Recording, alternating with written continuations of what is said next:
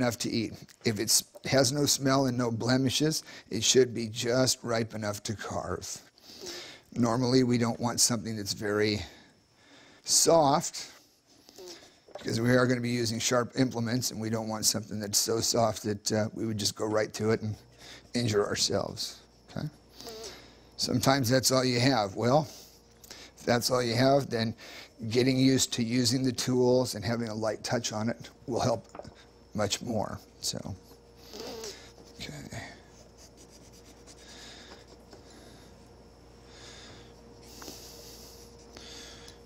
That little piece comes out of there.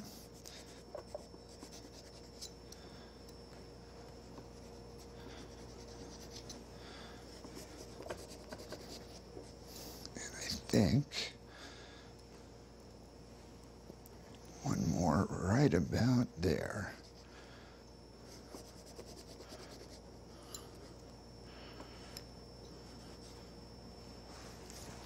So you can begin to see the look that we're getting here.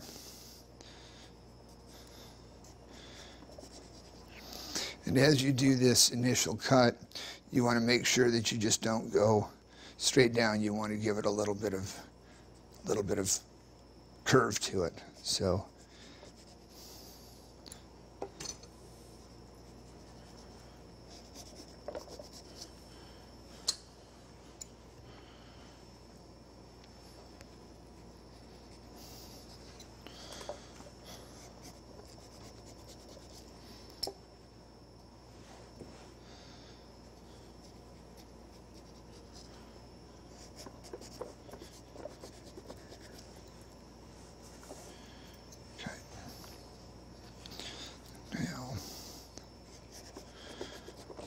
we're almost halfway. Take out some of these little broken pieces here.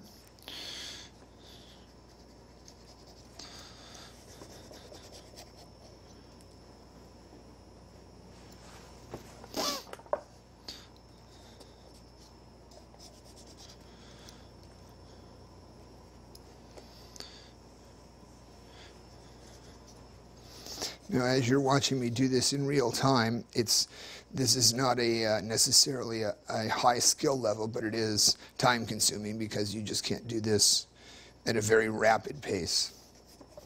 So I encourage you to grab a melon and sit down and just have some nice quiet music behind you and actually make one of these.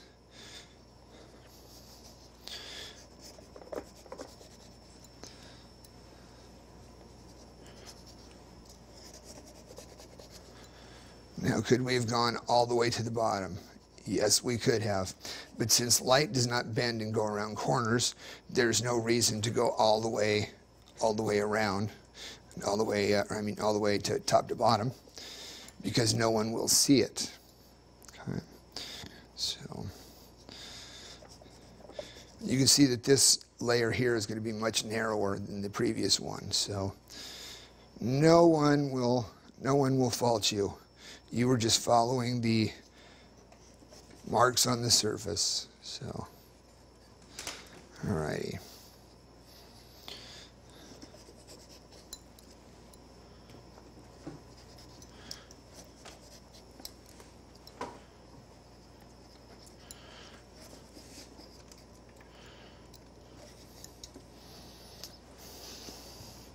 All right, 3 to go. Almost there. So,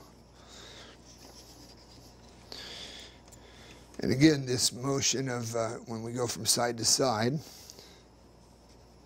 what you're doing is you're doing a zigzag motion. So I encourage you to kind of get used to that in and out type of motion.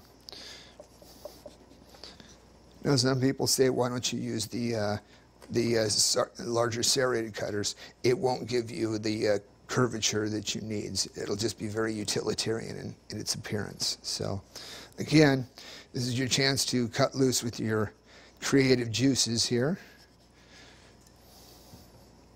And I think that's pretty close. All right, 2 to go, and we're almost there. So